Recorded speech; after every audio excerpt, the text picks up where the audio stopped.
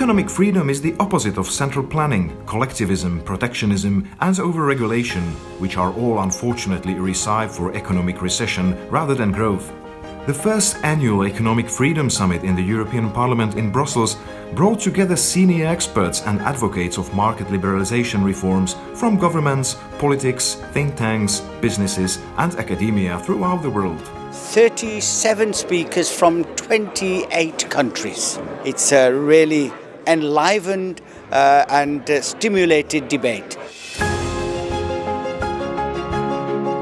It's important from us to listen and to present our experience at the Parliament. It's not every day that the Egyptian government gets presented at the European Parliament. The European Union should send a message that we are open for business, and unfortunately we're not doing that enough. We see that we see protectionism rising, we see that socialist policies are gaining ground. The true question here is, should Greece exit the euro?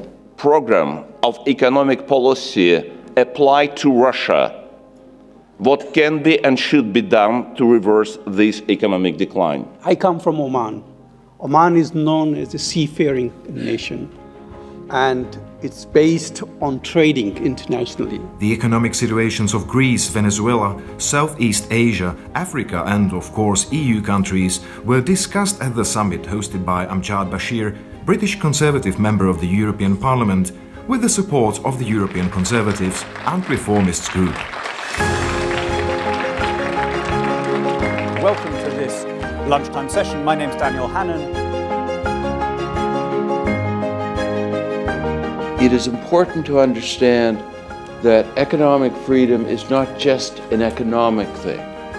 It helps build tolerance in society. Europe needs to reform itself if it wishes to remain relevant. It was very important that we focus on trade, that this is really the core. And I think that was basically an overall theme that we really do need to go back to the four freedoms. In a moment where there is frustration to the left and to the right, and everything has been tried, and all of them are statists who want to control the economy, is great news for people like us who want to defend freedom. Collectivism, protectionism, overregulation are not just a recipe for recession, but very often the road to serfdom.